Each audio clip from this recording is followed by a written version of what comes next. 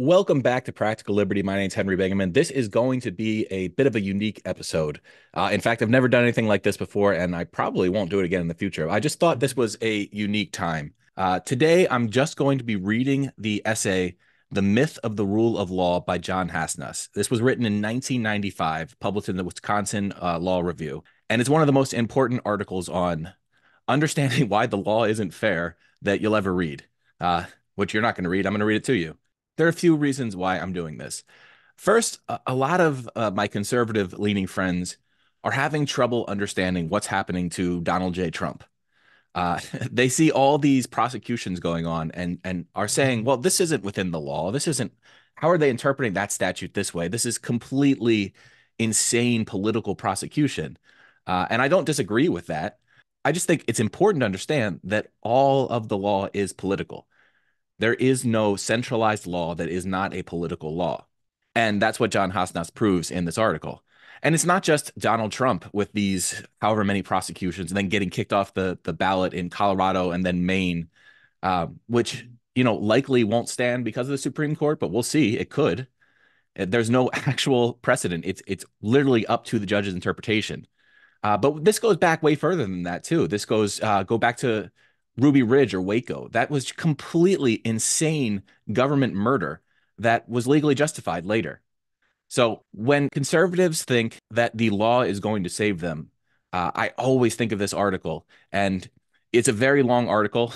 I think it took me about an hour and a half to read the thing in its entirety, to record it. I'm not going to be on camera for this. It's just going to be kind of an audiobook style reading. So I hope you appreciate this. I hope you enjoy this.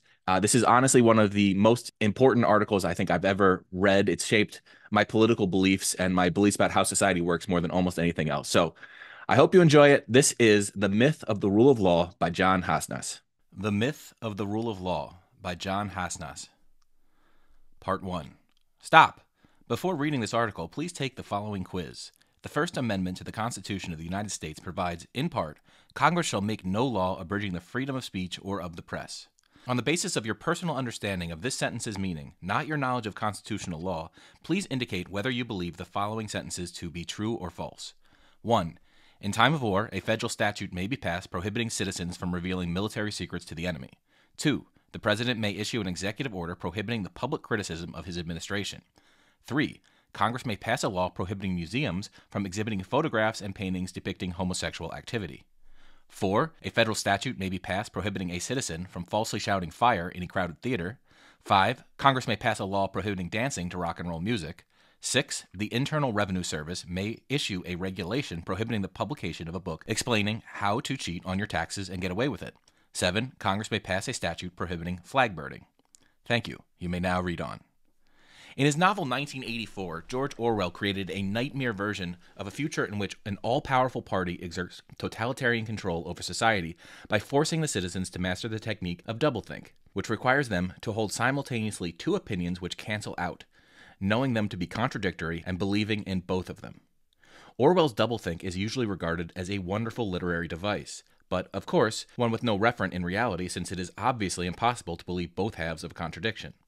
In my opinion, this assessment is quite mistaken. Not only is it possible for people to believe both halves of a contradiction, it is something they do every day with no apparent difficulty. Consider, for example, people's beliefs about the legal system.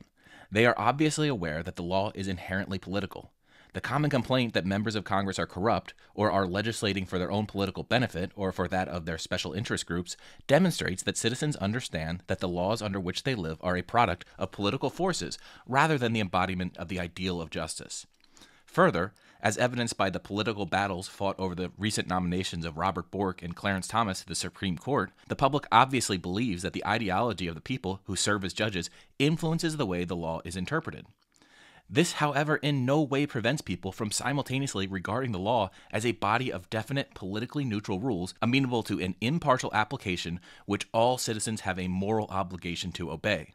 Thus, they seem both surprised and dismayed to learn that the Clean Air Act might have been written not to produce the cleanest air possible, but to favor the economic interests of the miners of a dirty burning West Virginia coal, West Virginia coincidentally being the home of Robert Byrd, who was then chairman of the Senate Appropriations Committee, over those of the miners of a cleaner burning Western coal.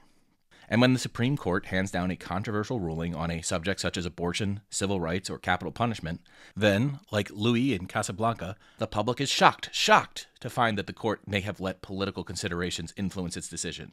The frequent condemnation of the judiciary for undemocratic judicial activism or unprincipled social engineering is merely a reflection of the public's belief that the laws consist of a set of definite and consistent neutral principles, which the judge is obligated to apply in an objective manner, free from the influences of his or her personal political and moral beliefs. I believe that much as Orwell suggested, it is the public's ability to engage in this type of doublethink, to be aware that the law is inherently political in character and yet believe it to be an objective embodiment of justice, that accounts for the amazing degree to which the federal government is able to exert its control over a supposedly free people. I would argue that this ability to maintain the belief that the law is a body of consistent politically neutral rules that can be objectively applied by judges in the face of overwhelming evidence to the contrary goes a long way towards explaining citizens' acquiescence in the steady erosion of their fundamental freedoms. To show that this is, in fact, the case, I would like to direct your attention to the fiction which resides at the heart of this incongruity and allows the public to engage in the requisite doublethink without cognitive discomfort: the myth of the rule of law. I refer to the myth of the rule of law because, to the extent this phrase suggests a society in which all are governed by neutral rules that are objectively applied by judges, there is no such thing. As a myth, however, the concept of the rule of law is both powerful and dangerous. Its power derives from its great emotive appeal. The rule of law suggests an absence of arbitrariness, an absence of the worst abuses of tyranny.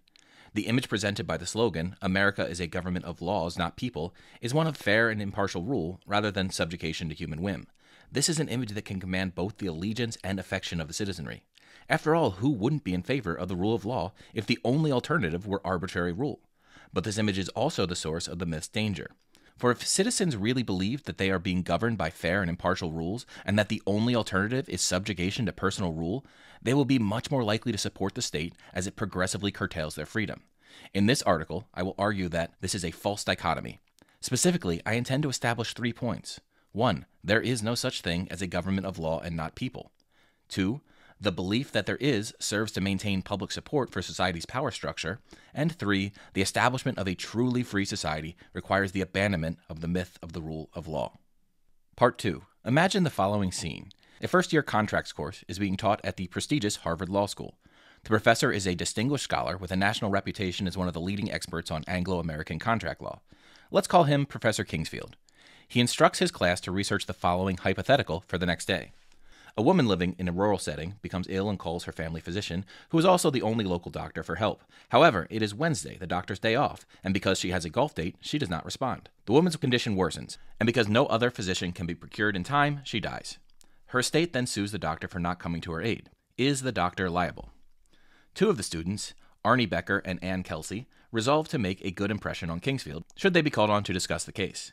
Arnie is a somewhat conservative, considerably egocentric individual.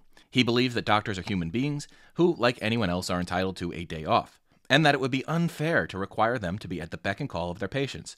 For this reason, his initial impression of the solution to the hypothetical is that the doctor should not be liable. Through his research, he discovers the case of Hurley v. Edenfield, which establishes the rule that in the absence of an explicit contract, i.e., when there has been no actual meeting of the minds, there can be no liability. In the hypothetical, there was clearly no meeting of the minds. Therefore, Arnie concludes that his initial impression was correct, and that the doctor is not legally liable. Since he has found a valid rule of law, which clearly applies to the facts of the case, he is confident that he is prepared for tomorrow's class. Ann Kelsey is politically liberal and considers herself to be a caring individual.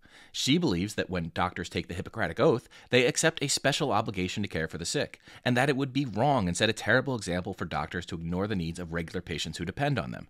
For this reason, her initial impression of the solution to the hypothetical is that the doctor should be liable. Through her research, she discovers the case of Cottenham v. Wisdom, which establishes the rule that in the absence of an explicit contract, the law will imply a contractual relationship where such is necessary to avoid injustice. She believes that under the facts of the hypothetical, the failure to imply a contractual relationship would be obviously unjust. Therefore, she concludes that her initial impression was correct and that the doctor is legally liable. Since she has found a valid rule of law, which clearly applies to the facts of the case, she is confident that she is prepared for tomorrow's class. The following day, Arnie is called upon and presents his analysis. Anne, who knows she has found a sound legal argument for exactly the opposite outcome, concludes that Arnie is a typical privileged white male conservative with no sense of compassion who has obviously missed the point of the hypothetical. She volunteers and, when called upon by Kingsfield, criticizes Arnie's analysis of the case and presents her own. Arnie, who knows he has found a sound legal argument for his position, concludes that Anne is a typical female bleeding heart liberal whose emotionalism has caused her to miss the point of the hypothetical. Each expects Kingsfield to confirm his or her analysis and dismiss the others as the misguided bit of illogic it so obviously is. Much to their chagrin, however, when a third student asks, "But who is right, Professor?" Kingsfield gruffly responds, "When you turn that mush between your ears into something useful and begin to think like a lawyer, you will be able to answer that question for yourself," and moves on to another subject. What Professor Kingsfield knows, but will never reveal to the students, is that both Arnie's and Anne's analyses are correct. How can this be? Part 3. What Professor Kingsfield knows is that the legal world is not like the real world, and the type of reasoning appropriate to it is distinct from that which human beings ordinarily employ. In the real world, people usually attempt to solve problems by forming hypotheses and then testing them against the facts as they know them. When the facts confirm the hypothesis, they are accepted as true, although subject to reevaluation as new evidence is discovered. This is a successful method of reasoning about scientific and other empirical matters because the physical world has a definite, unique structure. It works because the laws of nature are consistent. In the real world, it is entirely appropriate to assume that once you have confirmed your hypothesis, all other hypotheses inconsistent with it are incorrect. In the legal world, however, this assumption does not hold. This is because, unlike the laws of nature, political laws are not consistent. The law human beings create to regulate their conduct is made up of incompatible, contradictory rules and principles. And as anyone who has studied a little logic can demonstrate, any conclusion can be validly derived from a set of contradictory premises. This means that a logically sound argument can be found for any legal conclusion. When human beings engage in legal reasoning, they usually proceed in the same manner as they do when engaged in empirical reasoning. They begin with a hypothesis as to how a case should be decided and test it by searching for a sound supporting argument. After all, no one can reason directly to an unimagined conclusion. Without some end in view, there is no way of knowing what premises to employ or what direction the argument should take. When a sound argument is found, then, as in the case of empirical reasoning, one naturally concludes that one's legal hypothesis has been shown to be correct, and further, that all competing hypotheses are therefore incorrect. This is the fallacy of legal reasoning. Because the legal world is comprised of contradictory rules, there will be sound legal arguments available not only for the hypothesis one is investigating, but for other competing hypotheses as well. The assumption that there is a unique, correct resolution, which serves so well in empirical investigations, leads one astray when dealing with legal matters. Kingsfield, who is well aware of this, knows that Arnie and Anne have both produced legitimate legal arguments for their competing conclusions. He does not reveal this knowledge to the class, however, because the fact that this is possible is precisely what his students must discover for themselves if they are ever to learn to think like a lawyer. Part 4. Imagine that Arnie and Anne have completed their first year at Harvard and coincidentally find themselves in the same second-year class on employment discrimination law. During the portion of the course that focuses on Title VII of the Civil Rights Act of 1964, the class is asked to determine whether Section 2000E-2, which makes it unlawful to fail or refuse to hire or to discharge any individual or otherwise to discriminate against any individual with respect to his compensation, terms, conditions, or privileges of employment because of such individual's race, color, religion, sex, or national origin, permits an employer to voluntarily institute an affirmative action program giving preferential treatment to African Americans. Perhaps unsurprisingly, Arnie strongly believes that affirmative action programs are morally wrong and that what the country needs are colorblind, merit-based employment practices. In researching the problem, he encounters the following principle of statutory construction. When the words are plain, courts may not enter speculative fields in search of a different meaning, and the language must be regarded as the final expression of legislative intent and not added to or subtracted from on the basis of any extraneous source. In Arnie's opinion, this principle clearly applies to this case. Section 2000E-2 prohibits discrimination against any individual because of his race. What wording could be more plain? Since giving preferential treatment to African Americans discriminates against whites because of their race, Arnie concludes that Section 2000E-2 prohibits employers from voluntarily instituting affirmative action plans. Perhaps equally unsurprisingly, Anne has a strong belief that affirmative action is moral and is absolutely necessary to bring about a racially just society. In the course of her research, she encounters the following principle of statutory construction. It is a familiar rule that a thing may be within the letter of the statute, and yet not within the statute because not within its spirit nor within the intention of its makers, and that an interpretation which would bring about an end at variance with the purpose of the state must be rejected. Upon checking the legislative history, Anne learns that the purpose of Title VII of the Civil Rights Act is to relieve the plight of the Negro in our economy, and open employment opportunities for Negroes in occupations which have been traditionally closed to them. Since it would obviously contradict this purpose to interpret Section 2000E-2 to make it illegal for employers to voluntarily institute affirmative action plans designed to economically benefit African Americans by opening traditionally closed employment opportunities, Anne concludes that Section 2000E-2 does not prohibit such plans. The next day, Arnie presents his argument for the illegality of affirmative action in class. Since Anne has found a sound legal argument for precisely the opposite conclusion, she knows that Arnie's position is untenable. However, having gotten to know Arnie over the last year, this does not surprise her in the least. She regards him as an inveterate reactionary who is completely unprincipled in pursuit of his conservative and probably racist agenda. She believes that he is advancing an absurdly narrow reading of the Civil Rights Act for the purely political end of undermining the purpose of the statute. Accordingly, she volunteers and when called upon makes this point and presents her own argument demonstrating that affirmative action is legal. Arnie, who found a sound legal argument for his conclusion, knows that Anne's position is untenable. However, he expected as much. Over the past year, he has come to know Anne as a knee-jerk liberal who is willing to do anything to advance her mushy-headed left-wing agenda. He believes that she is perversely manipulating the patently clear language of the statute for the purely political end of extending the statute beyond its legitimate purpose. Both Arnie and Anne know that they have found a logically sound argument for their conclusion, but both have also committed the fallacy of legal reasoning by assuming that under the law there is a uniquely correct resolution of the case. Because of this assumption, both believe that their argument demonstrates that they have found the objectively correct answer, and that, therefore, the other is simply playing politics with the law.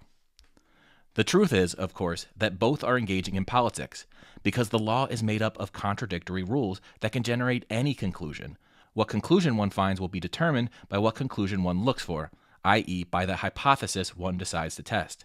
This will invariably be the one that intuitively feels right, the one that is most congruent with one's antecedent, underlying political and moral beliefs.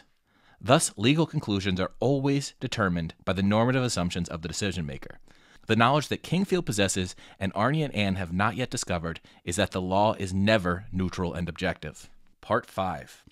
I have suggested that because the law consists of contradictory rules and principles, sound legal arguments will be available for all legal conclusions, and hence the normative predispositions of the decision maker rather than the law itself determines the outcome of cases. It should be noted, however, that this vastly understates the degree to which the law is indeterminate. For even if the law were consistent, the individual rules and principles are expressed in such vague and general language that the decision maker is able to interpret them as broadly or as narrowly as necessary to achieve any desired result. To see that this is the case, imagine that Arnie and Anne have graduated from Harvard Law School, gone on to distinguished careers as attorneys, and later in life find, to their amazement and despair, that they have both been appointed as judges to the same appellate court. The first case to come up before them involves the following facts. A bankrupt was auctioning off his personal possessions to raise money to cover his debts. One of the items put up for auction was a painting that had been in his family for years. A buyer attending the auction purchased the painting for a bid of $100. When the buyer had the painting appraised, it turned out to be a lost masterpiece worth millions. Upon learning of this, the seller sued to rescind the contract of sale. The trial court granted the rescission. The question on appeal is whether this judgment is legally correct. Counsel for both the plaintiff seller and defendant buyer agree that the rule of law governing this case holds that a contract of sale may be rescinded when there has been a mutual mistake concerning a fact that was material to the agreement. The seller claims that in the instant case there has been such a mistake, citing as precedent the case of Sherwood v. Walker. In Sherwood, one farmer sold another farmer a cow which both farmers believed to be sterile. When the cow turned out to be fertile, the seller was granted a rescission of the contract of sale on the ground of mutual mistake. The seller argues that Sherwood is exactly analogous to the present controversy. Both he and the buyer believed the contract of sale was for an inexpensive painting. Thus, both were mistaken as to the true nature of the object being sold. Since this was obviously material to the agreement, the seller claims that the trial court was correct in granting rescission. The buyer claims that the instant case is not one of mutual mistake, citing as precedent the case of Wood v. Boynton. In Wood, a woman sold a small stone she had found to a jeweler for $1. At the time of the sale, neither party knew what type of stone it was. When it subsequently turned out to be an uncut diamond worth $700, the seller sued for rescission, claiming the mutual mistake. The court upheld the contract, finding that since both parties knew that they were bargaining over a stone of unknown value, there was no mistake. The buyer argues that this is exactly analogous to the present controversy. Both the seller and the buyer knew that the painting being sold was a work of unknown value. This is precisely what is to be expected at an auction. Thus, the buyer claims that this is not a case of mutual mistake, and the contract should be upheld.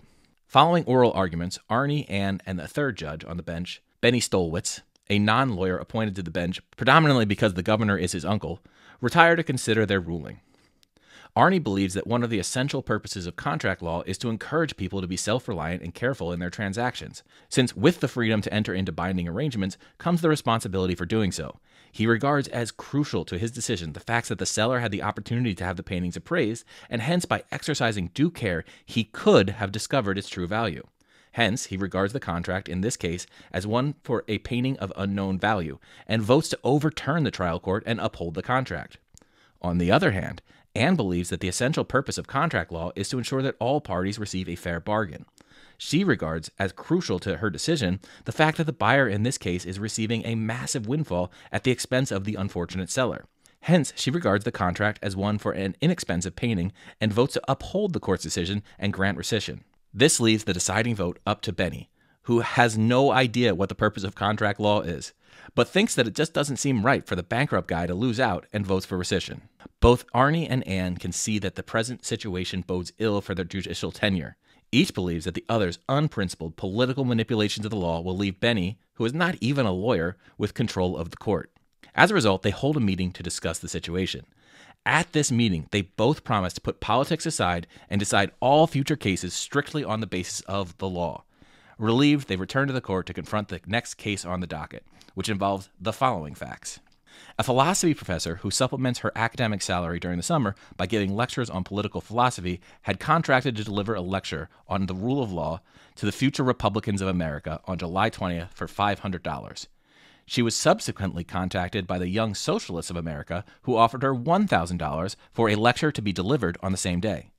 She thereupon called the FRA, informing them of her desire to accept the better offer. The FRA then agreed to pay her $1,000 for her lecture. After the professor delivered the lecture, the FRA paid only the original stipulated $500. The professor sued, and the trial court ruled that she was entitled to the additional $500. The question on appeal is whether this judgment is legally correct. Counsel for both the plaintiff, professor, and defendant FRA agree that the rule of law governing this case holds that a promise to pay more for services one is already contractually bound to perform is not enforceable. But if an existing contract is rescinded by both parties and a new one is negotiated, the promise is enforceable. The FRA claims that in the instant case, it had promised to pay more for a service the professor was already contractually bound to perform, citing Davis & Company v. Morgan as precedent. In Davis, a laborer employed for a year at $40 per month was offered $65 per month by another company. The employer then promised to pay the employee an additional $120 at the end of the year, if he stayed with the firm. At the end of the year, the employer failed to pay the $120, and when the employee sued, the court held that because he was already obligated to work for $40 per month for the year, there was no consideration for the employer's promise, hence it was unenforceable. The FRA argues that this is exactly analogous to the present controversy. The professor was already obligated to deliver the lecture for $500. Therefore, there was no consideration for the FRA's promise to pay an additional $500, and the promise is unenforceable. The professor claims that in the instant case, the original contract was rescinded and a new one negotiated, citing Schwarzreich v. Baumenbausch as precedent. In Schwarzreich, a clothing designer who had contracted for a year's work at $90 per week was subsequently offered $115 per week by another company. When the designer informed his employer of his intention to leave, the employer offered the designer $100 per week if he would stay, and the designer agreed. When the designer sued for the additional compensation, the court held that since the parties had simultaneously rescinded the original contract by mutual consent and entered into a new one for the higher salary, the promise to pay was enforceable. The professor argued that this is exactly analogous to the present controversy. When the FRA offered to pay her an additional $500 to give the lecture, they were obviously offering to rescind the former contract and enter a new one on different terms. Hence, the promise to pay the extra $500 is enforceable. Following oral arguments, the judges retire to consider their ruling. Arnie, mindful of his agreement with Anne, is scrupulously careful not to let political considerations enter into his analysis of the case. Thus, he begins by asking himself why society needs contract law in the first place. He decides that the objective, non-political answer is obviously that society needs some mechanism to ensure that individuals honor their voluntarily undertaken commitments. From this perspective, the resolution of the present case is clear. Since the professor is obviously threatening to go back on her voluntary undertaken commitment in order to extort more money from the FRA, Arnie characterizes the case as one in which a promise has been made to pay more for services which the professor is already contractually bound to perform, and decides that the promise is unenforceable. Hence, he votes to overturn the trial court's decision. Anne, also mindful of her agreement with Arnie, is meticulous in her efforts to ensure that she decides this case purely on the law. Accordingly, she begins her analysis by asking herself why society needs contract law in the first place. She decides that the objective, non-political answer is obviously that it provides an environment within which people can exercise the freedom to arrange their lives as they see fit. From this perspective, the resolution of the present case is clear. Since the FRA is essentially attempting to prevent the professor from arranging her life as she sees fit, Anne characterizes the case as one in which the parties have simultaneously rescinded an existing contract and negotiated a new one, and decides that the promise is enforceable. Hence, she votes to uphold the trial court's decision. This, once again, leaves the deciding vote up to Bernie, who has no idea why society needs contract law, but thinks that the professor is taking advantage of the situation in an unfair way, and votes to overturn the trial court's ruling. Both Arnie and Anne now believe that the other is an incorrigible ideologue who is destined to torment him or her throughout his or her judicial existence. Each is quite unhappy at the prospect. Each blames the other for his or her unhappiness. But, in fact, the blame lies within each, for they have never learned Professor Kingsfield's lesson that it is impossible to reach an objective decision based solely on the law. This is because the law is always open to interpretation, and there is no such thing as a normatively neutral interpretation. The way one interprets the rules of law is always determined by one's underlying moral and political beliefs. Part 6. I have been arguing that the law is not a body of determinate rules that can be objectively and impersonally applied by judges, that what the law prescribes is necessarily determined by the normative predispositions of the one who is interpreting it. In short, I have been arguing that the law is inherently political. If you, my reader, are like most people, you are far from convinced of this. In fact, I dare say I can read your thoughts. You are thinking that even if I have shown that the present legal system is somewhat indeterminate, I certainly have not shown that the law is inherently political. Although you may agree that the law as presently constituted is too vague or contains too many contradictions, you probably believe that this state of affairs is due to the action of the liberal judicial activists, or the Reaganite adherents of the doctrine of original intent, or the self-serving politicians, or the feel free to fill in your favorite candidate for the group that is responsible for the legal system's ills. However, you do not believe that the law must be this way, that it can never be definite and politically neutral.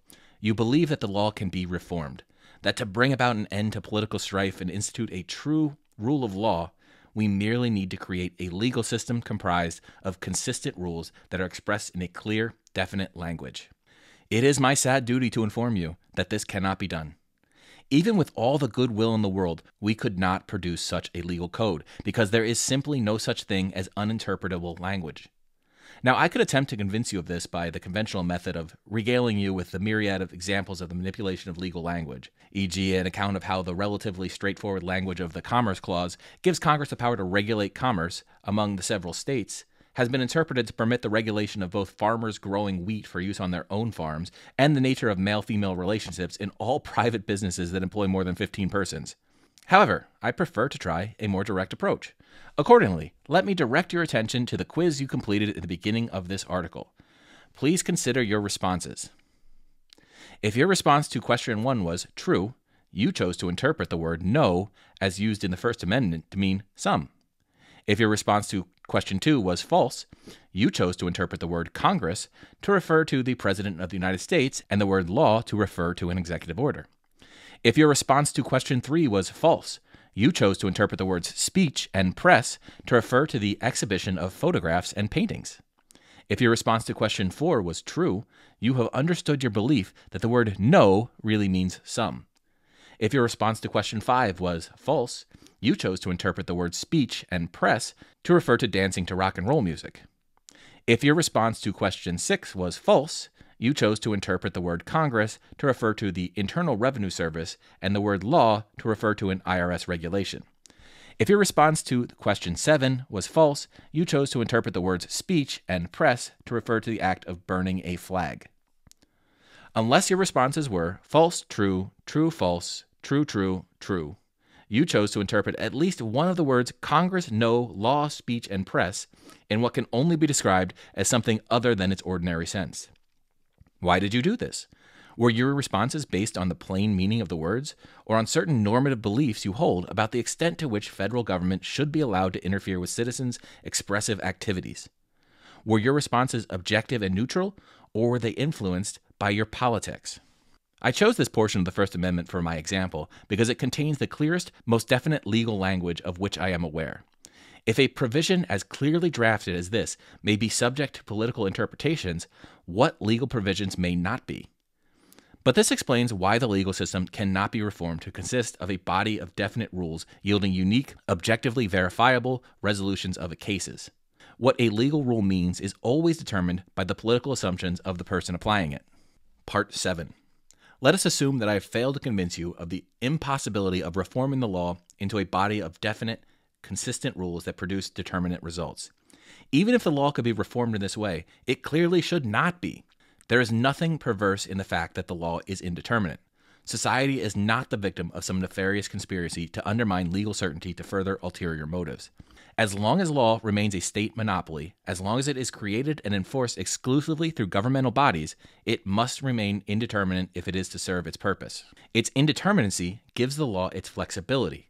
And since, as a monopoly product, the law must apply to all members of society in a one-size-fits-all manner, flexibility is its most essential feature.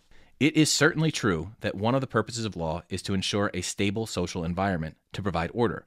But not just any order will suffice. Another purpose of the law must be to do justice. The goal of the law is to provide a social environment which is both orderly and just. Unfortunately, these two purposes are always in tension. For the more definite and rigidly determined the rules of law become, the less the legal system is able to do justice to the individual. Thus, if the law were fully determinate, it would have no ability to consider the equities of the particular case. This is why, even if we could reform the law to make it wholly definite and consistent, we should not. Consider one of the favorite proposals of those who disagree. Those who believe that the law can and should be rendered fully determinate usually propose that contracts be rigorously enforced.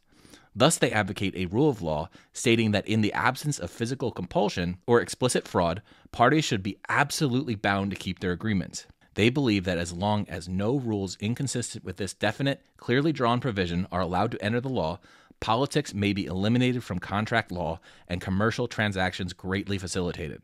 Let us assume, contrary to fact, that the terms fraud and physical compulsion have a plain meaning, not subject to interpretation. The question then becomes, what should be done about Agnes Seister? Agnes was a lonely and elderly widow who fell for the blandishments and flattery of those who ran an Arthur Murray dance studio in Des Moines, Iowa. This studio used some highly innovative sales techniques to sell the 68-year-old woman 4,057 hours of dance instruction, including 3 lifetime memberships and a course in Gold Star dancing, which was the type of dancing done by Ginger Rogers and Fred Astaire, only about twice as difficult, for a total cost of $33,479 in 1960s dollars. Of course, Agnes did voluntarily agree to purchase that number of hours. Now, as a case such in this, one might be tempted to interpret the overreaching and unfair sales practices of the studio as fraudulent and allow Agnes to recover her money. However, this is precisely the sort of solution that our reformed determinate contract law is designed to outlaw. Therefore, it would seem that since Agnes has voluntarily contracted for the dance lessons, she is liable to pay the full amount for them. This might seem to be a harsh result for Agnes, but from now on, vulnerable little old ladies will be on notice to be more careful in their dealings. Or consider a proposal that is often advanced by those who wish to render probate law more determinate. They advocate a rule of law declaring a handwritten will that is signed before 2 witnesses to be absolutely binding. They believe that by depriving the courts of the ability to interpret the state of mind of the tester, the judge's personal morals, opinions may be eliminated from the law and most probate matters brought to a timely conclusion. Of course, the problem then becomes, what do you do with Elmer Palmer, a young man who murdered his grandfather to gain the inheritance due to him under the old man's will a bit earlier than might otherwise have been the case? In a case such as this, one might be tempted to deny Elmer the fruits of his nefarious labor, despite the fact that the will was validly drawn, by appealing to the legal principle that no one should profit from his or her own wrong. However, this is precisely the sort of vaguely expressed counter-rule that our reformers seek to purge from the legal system in order to ensure that the law remains consistent. Therefore, it would seem that although Elmer may spend a considerable amount of time behind bars, he will do so as a wealthy man. This may send a bad message to other young men of Elmer's temperament, but from now on, the probate process will be considerably streamlined. The proposed reforms certainly render the law more determinate. However, they do so by eliminating the law's ability to consider the equities of the individual cases. This observation raises the following interesting question. If this is what a determined legal system is like, who would want to live under one? The fact is that the greater the degree of certainty we build into the law, the less able the law becomes to do justice. For this reason, a monopolistic legal system composed entirely of clear, consistent rules could not function in a manner acceptable to the general public. It could not serve as a system of justice. Part 8. I have been arguing that the law is inherently indeterminate, and further, that this may not be such a bad thing. I realize, however, that you may still not be convinced. Even if you are now willing to admit that the law is somewhat indeterminate, you probably believe that I have vastly exaggerated the degree to which this is true. After all, it is obvious that the law cannot be radically indeterminate. If this were the case, the law would be completely unpredictable. Judges hearing similar cases would render wildly divergent decisions. There would be no stability or uniformity in the law. But as imperfect as the current legal system may be, this is clearly not the case.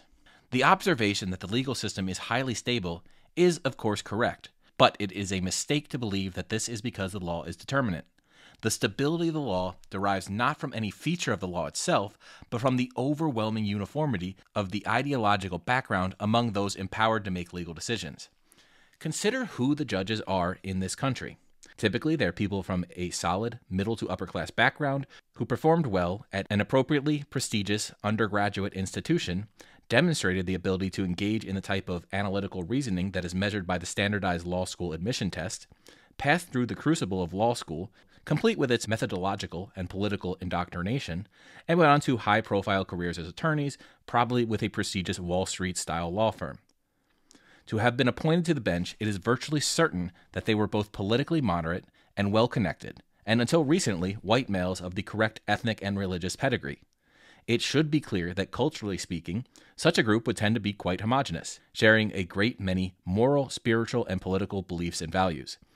Given this, it can hardly be surprising that there will be a high degree of agreement among judges as to how cases ought to be decided.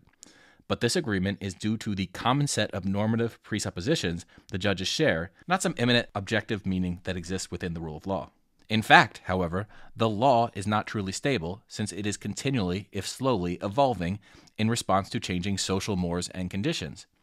This evolution occurs because each new generation of judges brings with it its own set of progressive normative assumptions. As the older generation passes from the scene, these assumptions come to be shared by an ever-increasing percentage of the judiciary. Eventually, they become the consensus of opinion among judicial decision-makers, and the law changes to reflect them. Thus, a generation of judges that regarded separate but equal as a perfectly legitimate interpretation of the Equal Protection Clause of the 14th Amendment gave way to one which interpreted that clause as prohibiting virtually all governmental actions that classify individuals by race, which in turn gave way to one which interpreted the same language to permit benign racial classifications designed to advance the social status of minority groups. In this way, as the moral and political values conventionally accepted by society change over time, so too do those embedded in the law. The law appears to be stable because of the slowness with which it evolves, but the slow pace of legal development is not due to any inherent characteristic of the law itself. Logically speaking, any conclusion, however radical, is derivable from the rules of law. It is simply that, even between generations, the range of ideological opinion represented on the bench is so narrow that anything more than incremental departures from conventional wisdom and morality will not be respected within the profession. Such decisions are virtually certain to be overturned on appeal, and thus are rarely even rendered in the first instance. Confirming evidence for this thesis can be found in our contemporary judicial history. Over the past quarter century, the diversity movement has produced a bar and concomitantly a bench somewhat more open to people of different racial, sexual, ethnic, and socioeconomic backgrounds. To some extent, this movement has produced a judiciary that represents a broader range of ideological viewpoints than has been the case in the past. Over the same time period, we have seen an accelerated rate of legal change.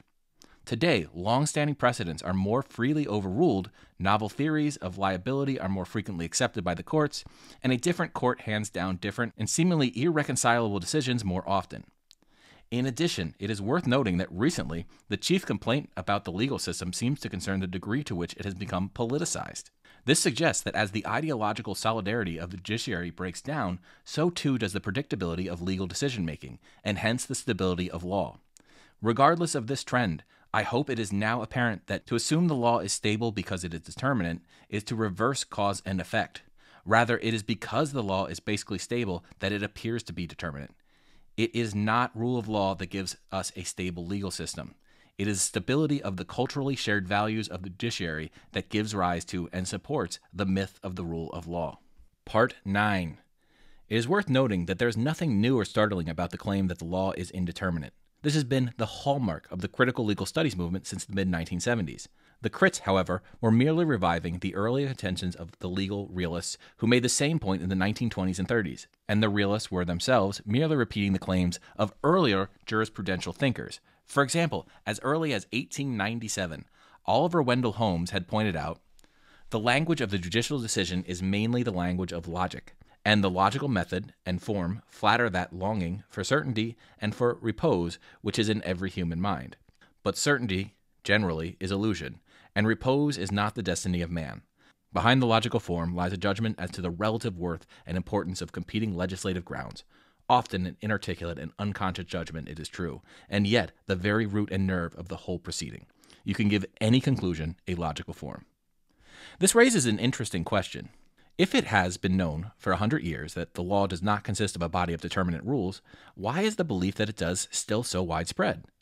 If 4 generations of jurisprudential scholars have shown that the rule of law is a myth, why does the concept still command such fervent commitment?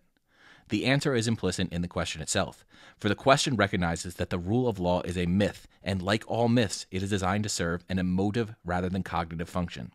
The purpose of a myth is not to persuade one's reason, but to enlist one's emotions in support of an idea. And this is precisely the case for the myth of the rule of law.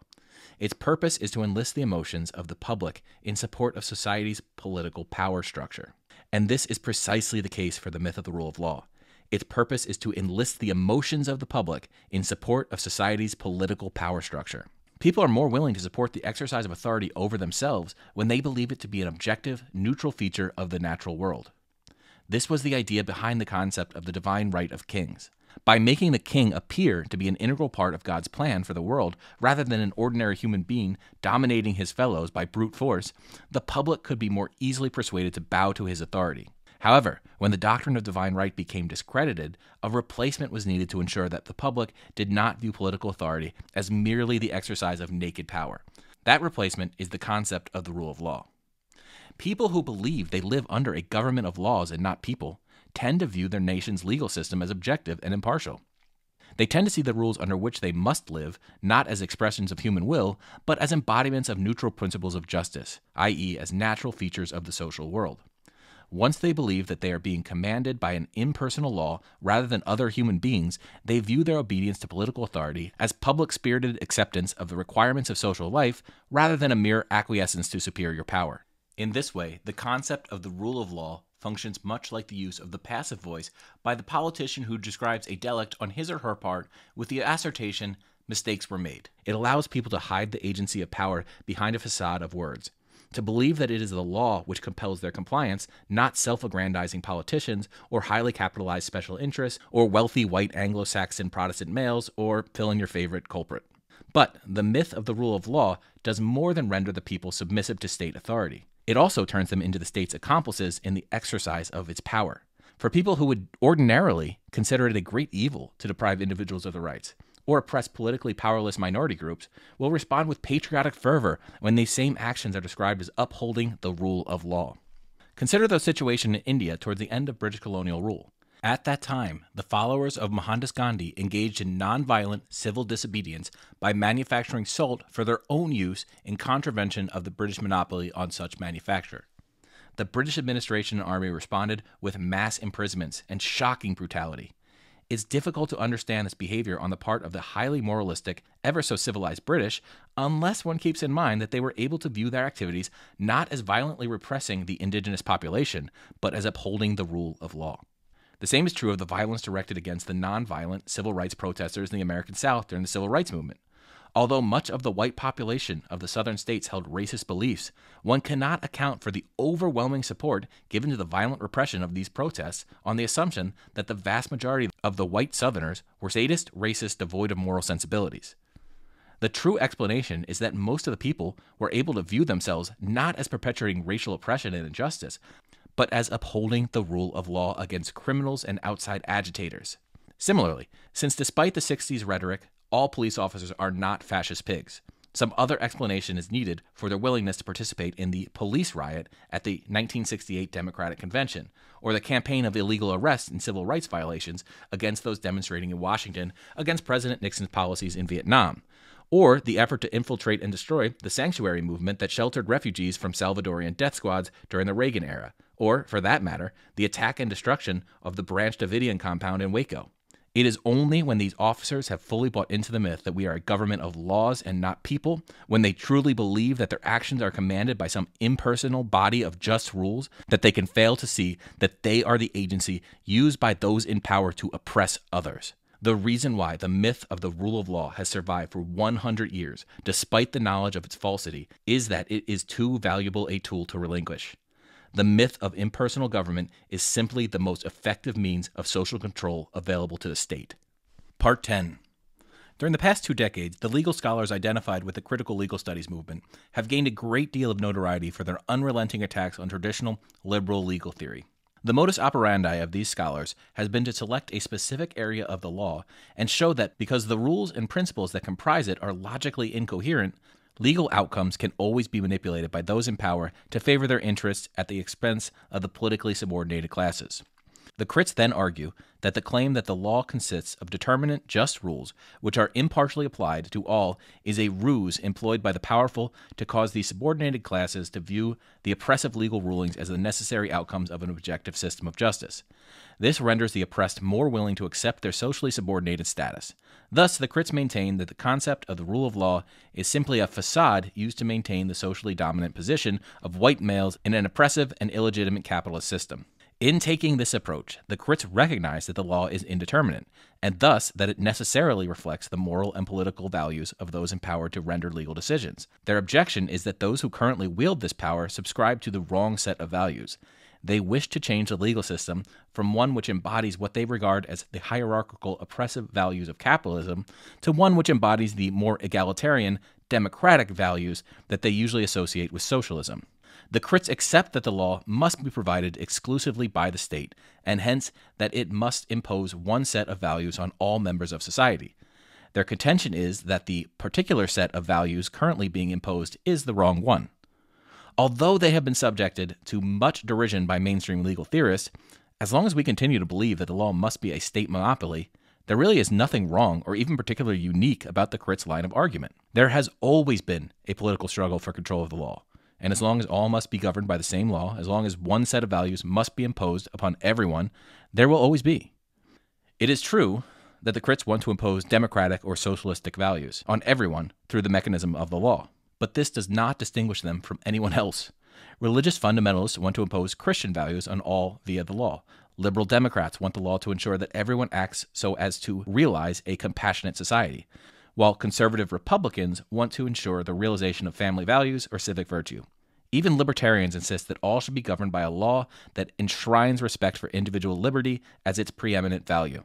The crits may believe the law should embody a different set of values than liberals or conservatives or libertarians, but this is the only thing that differentiates them from these other groups.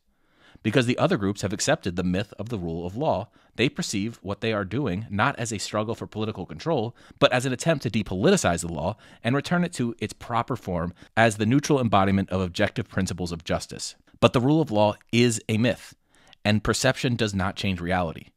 Although only the crits may recognize it, all are engaged in a political struggle to impose their version of the good on the rest of society. And as long as the law remains the exclusive providence of the state, this will always be the case. Part 11. What is the significance of these observations? Are we condemned to a continual political struggle for control of the legal system? Well, yes. As long as the law remains a state monopoly, we are. But I would ask you to note that this is a conditional statement while you consider the following parable. A long time ago, in a galaxy far away, there existed a parallel Earth that contained a nation called Monocysia. Monocysia was remarkably similar to the present-day United States.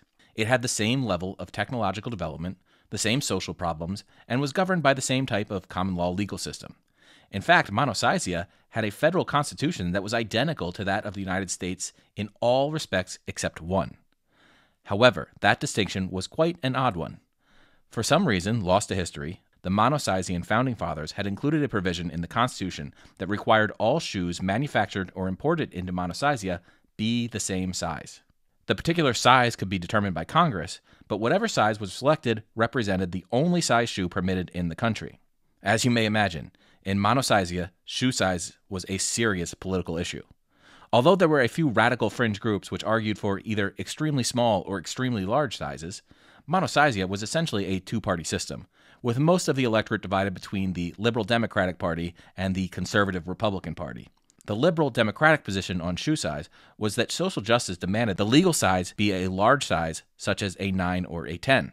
They presented the egalitarian argument that everyone should have equal access to shoes, and that this could only be achieved by legislating a large shoe size. After all, people with small feet could still use a shoe that were too large, even if they did have to stuff some newspaper into them. But people with large feet would be completely disenfranchised if the legal size was a small one. Interestingly, the Liberal Democratic Party contained a larger than average number of people who were tall. The Conservative Republican position on shoe size was that respect for family values and the traditional role of government required that the legal size be a small size, such as 4 or 5. They presented the moralistic argument that society's obligation to the next generation and government's duty to protect the weak demanded that the legal size be set so that children could have adequate footwear. They contended that children needed reasonably well-fitting shoes while they were in their formative years and their feet were tender. Later, when they were adults and their feet were fully developed, they would be able to cope with the rigors of a barefoot life.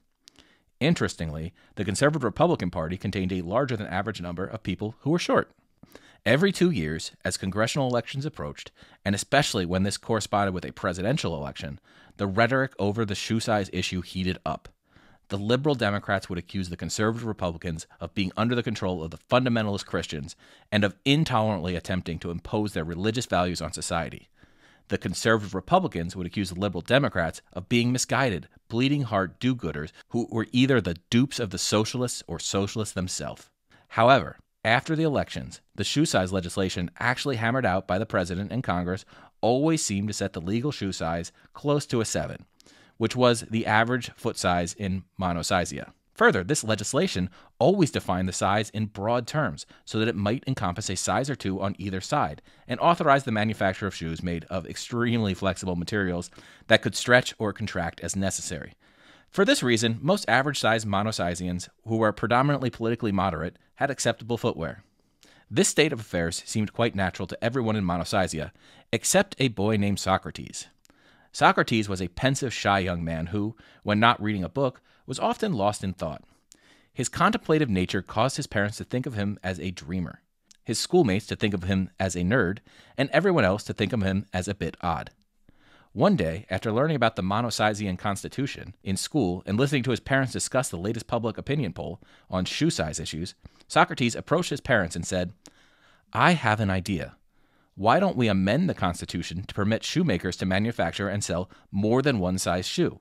Then everyone could have shoes that fit, and we wouldn't have to argue about what the legal shoe size should be anymore." Socrates' parents found his naive idealism amusing, and were proud that their son was so imaginative.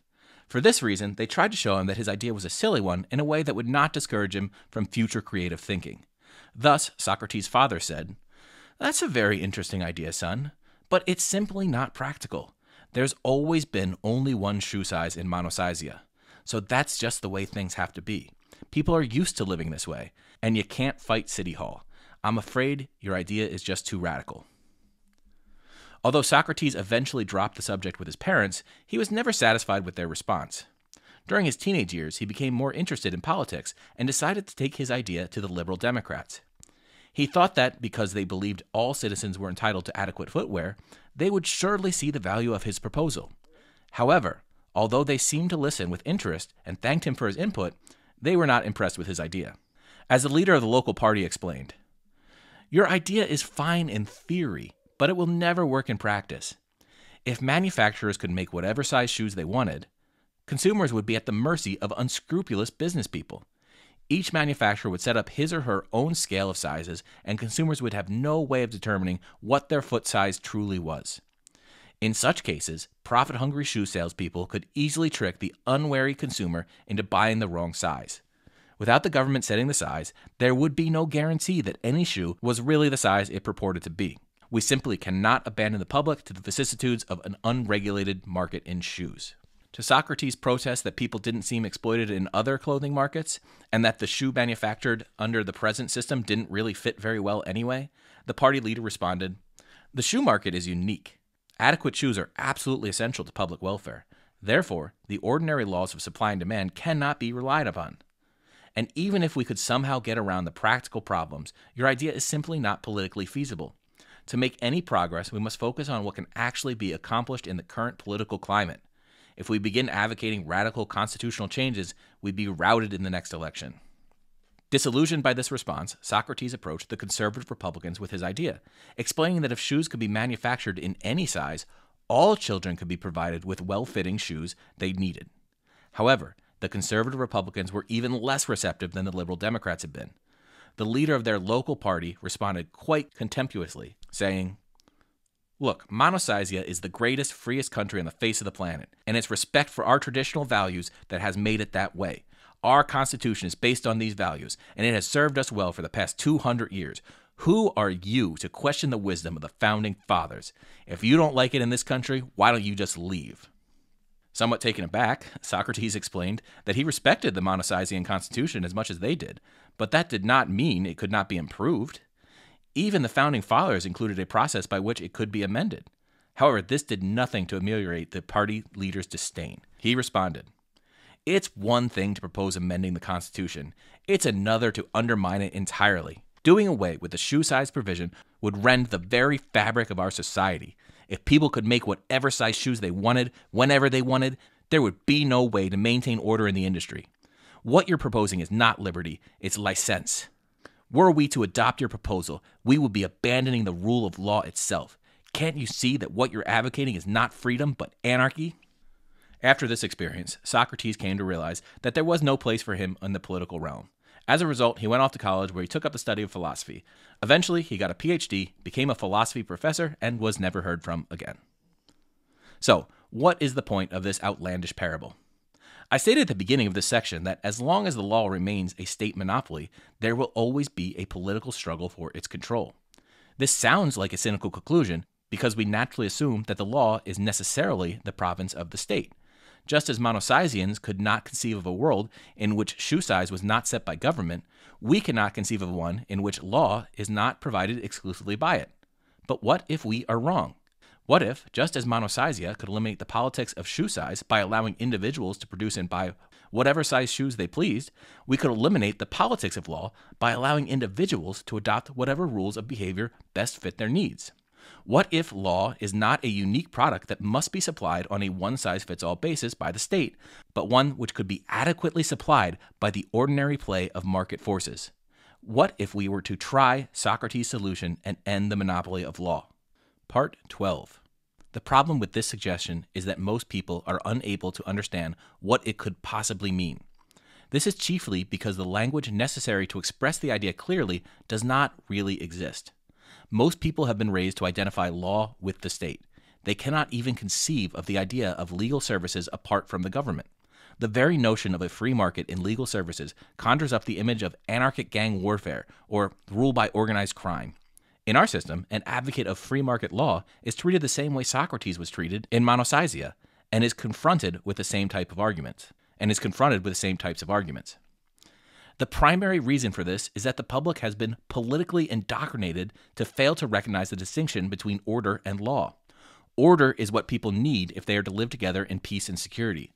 Law, on the other hand, is a particular method of producing order. As it is presently constituted, law is the production of order requiring all members of society to live under the same set of state-generated rules. It is order produced by centralized planning. Yet from childhood, citizens are taught to invariably link the words law and order.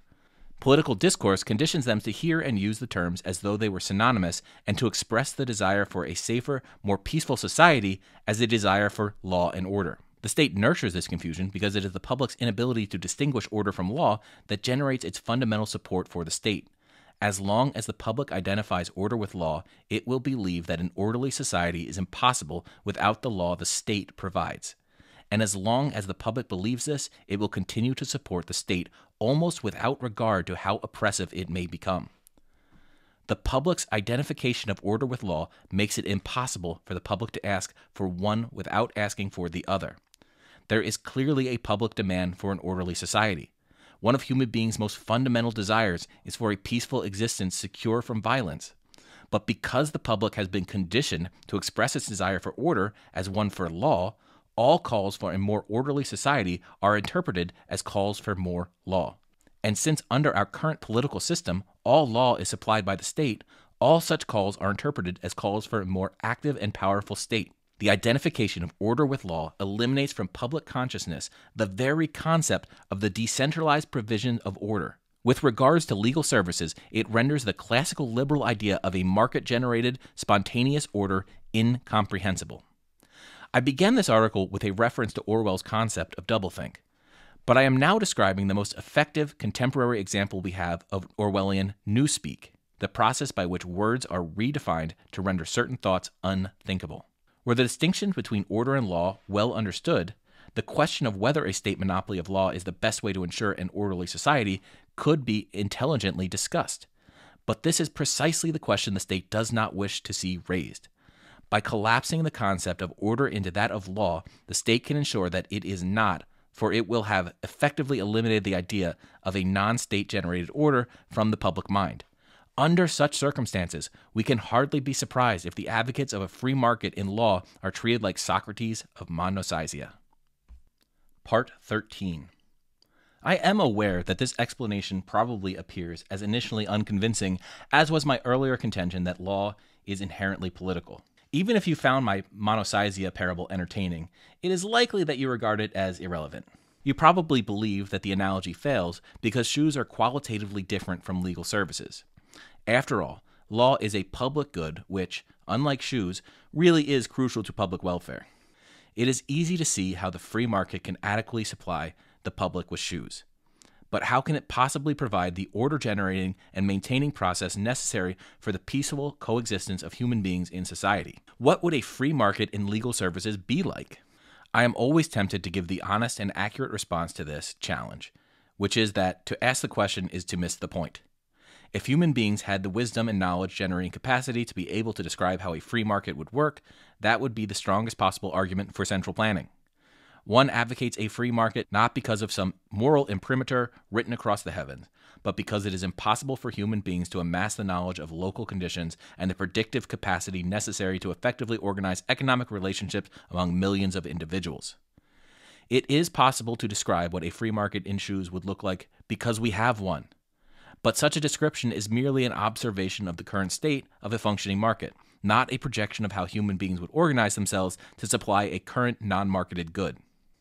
To demand that an advocate of free market law, or Socrates of Monocysia for that matter, describe in advance how markets would supply legal services, or shoes, is to issue an impossible challenge. Further, for an advocate of free market law, or Socrates, to even accept this challenge would be to engage in self-defeating activity, since the more successfully he or she could describe how the law or shoe market would function, the more he or she would prove that it could be run by state planners. Free markets supply human wants better than state monopolies precisely because they allow an unlimited number of suppliers to attempt to do so. By patronizing those who most efficiently meet their particular needs and causing those who do not to fail, consumers determine the optimal method of supply. If it were possible to specify in advance what the outcome of this process of selection would be, there would be no need for the process itself. Although I am tempted to give this response, I never do. This is because, although true, it never persuades. Instead, it is usually interpreted as an appeal for blind faith in the free market, and the failure to provide a specific explanation as to how such a market would provide legal services is interpreted as proof that it cannot. Therefore, despite the self-defeating nature of the attempt, I usually do try to suggest how a free market in law might work. So, what would a free market in legal services be like? As Sherlock Holmes would regularly say to the good doctor, "You see, Watson, but you do not observe." Examples of non-state law are all around us. Consider labor management collective bargaining agreements. In addition to setting wages, such agreements typically determine both the work rules the parties must abide by and the grievance procedures they must follow to resolve disputes. In essence, such contracts create the substantive law of the workplace, as well as the workplace judiciary. A similar situation exists with regard to homeowners' agreements, which create both the rules and dispute settlement procedures within a condominium or housing development, i.e. the law and judicial procedure of the residential community. Perhaps a better example is supplied by universities. These institutions create their own codes of conduct for both students and faculty that cover everything from academic dishonesty to what constitutes acceptable speech and dating behavior. In addition, they not only devise their own elaborate judicial procedures to deal with the violations of these codes, but typically supply their own campus police forces as well. A final example may be supplied by the many commercial enterprises that voluntarily opt out of the state judicial system by writing clauses in their contracts that require disputes to be settled through binding arbitration or mediation rather than through a lawsuit. In this vein, the variegated legal processes that have recently been assigned the sobriquet of alternative dispute resolutions do a good job of suggesting what a free market in legal services might be like. Of course, it is not merely that we fail to observe what is presently all around us. We also act as though we have no knowledge of our own culture or legal history. Consider, for example, the situation of African American communities in the segregated South, or the immigrant communities in New York in the first quarter of the 20th century. Because of prejudice, poverty, and the language barrier, these groups were essentially cut off from the state legal system. And yet, rather than disintegrate into chaotic disorder, they were able to privately supply themselves with the rules of behavior and dispute settlement procedures necessary to maintain peaceful, stable, and highly structured communities. Furthermore, virtually none of the law that orders our interpersonal relationships was produced by the intentional actions of central governments. Our commercial laws arose almost entirely from law merchant, a non-governmental set of rules and procedures developed by merchants to quickly and peacefully resolve disputes and facilitate commercial relations. Property, tort, and criminal law are all the products of common law processes by which rules of behavior evolve out of and are informed by the particular circumstances of actual human controversies. In fact, a careful study of Anglo-American legal history will demonstrate that almost all of the law which facilitates peaceful human interaction arose in this way. On the other hand, the source of the law which produces oppression and social division is almost always the state.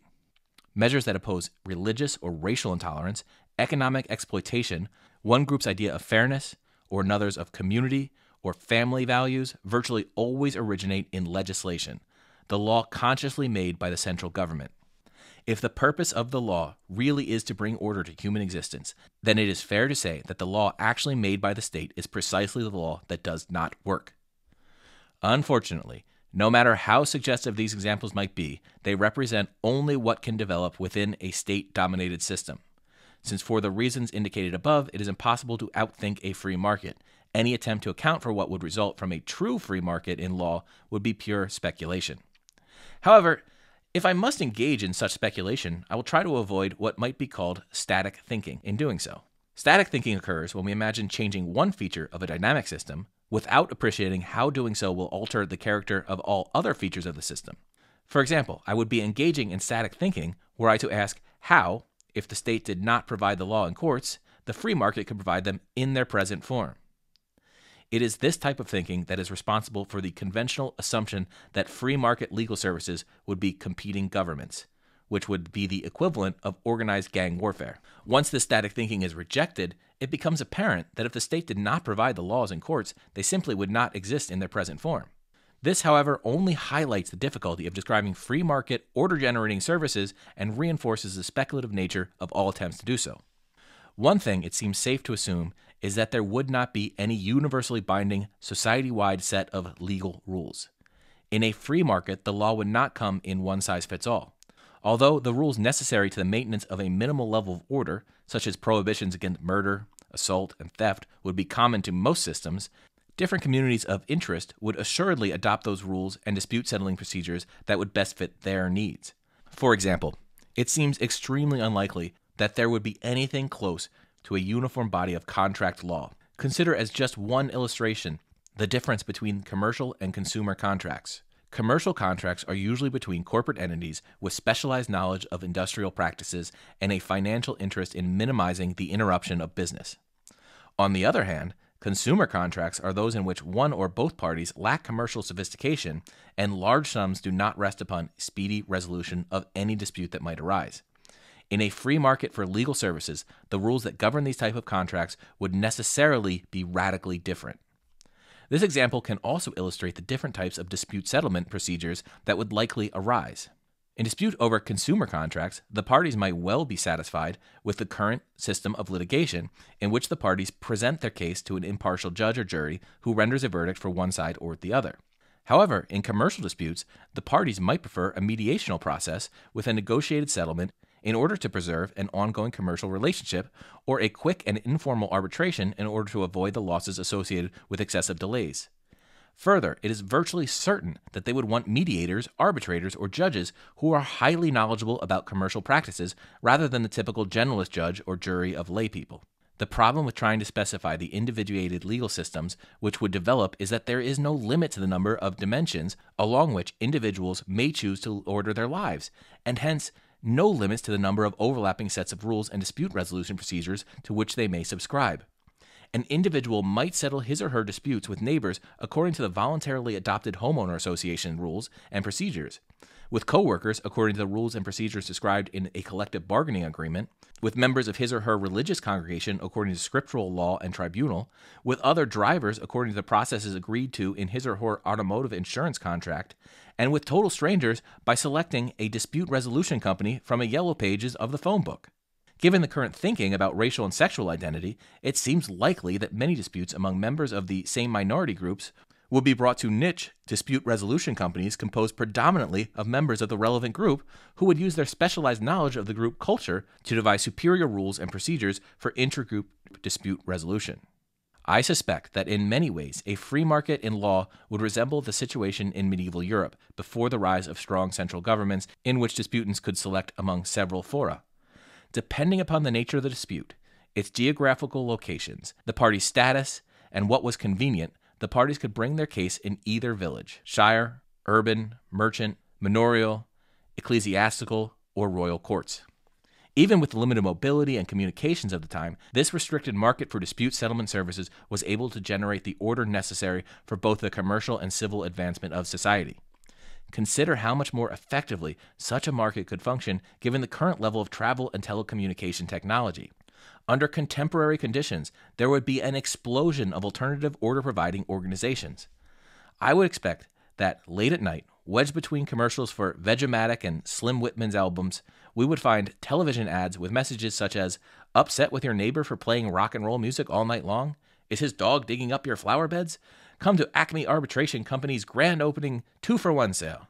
I should point out that, despite my earlier disclaimer, even these suggestions embody static thinking, since they assume that a free market would provide a choice among confrontational systems of justice, similar to the ones we are most familiar with. In fact, I strongly believe that this would not be the case. The current state-supplied legal system is adversarial in nature, pitting the plaintiff or prosecution against the defendant in a winner-take-all, loser-gets-nothing contest. The reason for this arrangement has absolutely nothing to do with this procedure's effectiveness in settling disputes and everything to do with the medieval English king's desire to centralize their power. For historical reasons well beyond the scope of this article, the crown was able to extend its temporal power relative to the feudal lords as well as raise significant revenue by commanding or enticing the parties to local disputes to bring their case before the king or other royal officials for decision. Our current system of adversarial presentation to a third-party decision-maker is an outgrowth of these early public choice considerations, not its ability to successfully provide mutually satisfactory resolutions to interpersonal disputes. In fact, this system is a terrible one for peacefully resolving disputes and would be extremely unlikely to have many adherents in a free market.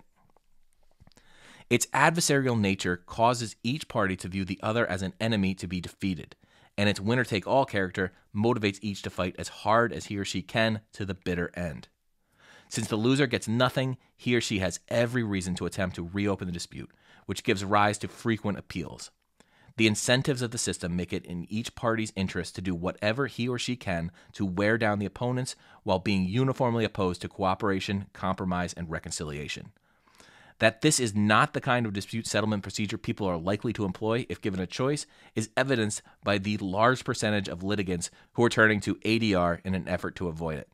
My personal belief is that under free market conditions, most people would adopt compositional rather than confrontational dispute settlement procedures, i.e., procedures designed to compose disputes and reconcile the parties rather than render third-party judgments. This was, in fact, the essential character of the ancient legal system that was replaced by the extension of royal jurisdiction. Before the rise of the European nation-states, what we might anachronistically call judicial procedure was chiefly a set of complex negotiations between the parties mediated by members of the local community in an effort to reestablish a harmonious relationship. Essentially, public pressure was brought upon the parties to settle their dispute peacefully through negotiation and compromise. The incentives of this ancient system favored cooperation and conciliation rather than defeating one's opponent. Although I have no crystal ball, I suspect that a free market in law would resemble the ancient system a great deal more than the modern one. Recent experiments with negotiated dispute settlement have demonstrated that mediation, 1, produces a higher level of participant satisfaction with regards to both process and result, 2, resolves cases more quickly and at significantly lower costs, and 3, result in a higher rate of voluntary compliance with the final decision than was the case with traditional litigation. This is perhaps unsurprising, given that mediation's lack of a winner-take-all format encourages the parties to seek common ground rather than attempt to vanquish the opponent, and that, since both parties must agree to any solution, there is a reduced likelihood that either will wish to reopen the dispute. Given human beings' manifest desire to retain control over their lives, I suspect that, if given a choice, few would willingly place their fate in the hands of a third party. Thus, I believe that a free market in law would produce a system that is essentially compositional in nature. Part 14. In this article, I have suggested that when it comes to the idea of the rule of law, the American public is in a state of deep denial. Despite being surrounded by evidence that the law is inherently political in nature, most people are nevertheless able to convince themselves that it is an embodiment of objective rules of justice, which they have a moral obligation to obey. As in all cases of denial, people participate in this fiction because of the psychological comfort that can be gained by refusing to see the truth. As we saw with our friends Arnie and Anne, belief in the existence of an objective, non-ideological law enable average citizens to see those advocating legal positions inconsistent with their values as inappropriately manipulating the law for political purposes, while viewing their own position as neutrally capturing the plain meaning immanent within the law. The citizens' faith in the rule of law allows them to hide from themselves both that their position is as politically motivated as is their opponents, and that they are attempting to impose their values on their opponents as much as their opponents are attempting to impose their values on them. But again, as in all cases of denial, the comfort gained comes at a price. For with the acceptance of the myth of the rule of law comes a blindness to the fact that laws are merely the commands of those with political power, and an increased willingness to submit oneself to the yoke of the state. Once one is truly convinced that the law is an impersonal, objective code of justice, rather than an expression of the will of the powerful, one is likely to be willing not only to relinquish a large measure of one's own freedom, but to enthusiastically support the state in the suppression of others' freedoms as well. The fact is that there is no such thing as a government of laws and not people. The law is an amalgam of contradictory rules and counter-rules expressed in inherently vague language that can yield a legitimate legal argument for any desired conclusion. For this reason, as long as the law remains a state monopoly, it will always reflect the political ideology of those invested with decision-making power. Like it or not, we are faced with only two choices. We can continue the ideological power struggle for control of the law, in which the group that gains dominance is empowered to impose its will on the rest of society, or we can end the monopoly. Our long-standing love affair with the myth of the rule of law has made us blind to the latter possibility. Like the Monocysians, who after centuries of state control cannot imagine a society in which people can buy whatever size shoes they wish, we cannot conceive of a society in which individuals may purchase the legal services they desire. The very idea of a free market in law makes us uncomfortable, but it is time for us to overcome this discomfort and consider adopting Socrates' approach. We must recognize that our love for the rule of law is unrequited, and that, as so often happens in such cases, we have become enslaved to the object of our desire. No clearer example of this exists than the legal process by which our Constitution was transformed from a document creating a government of limited powers and guaranteed rights into one which provides the justification for the activities of the all-encompassing superstate of today. However heart-wrenching it may be, we must break off this one-sided affair. The time has come for those committed to individual liberty to realize that the establishment of a truly free society requires the abandonment of the myth of the rule of law.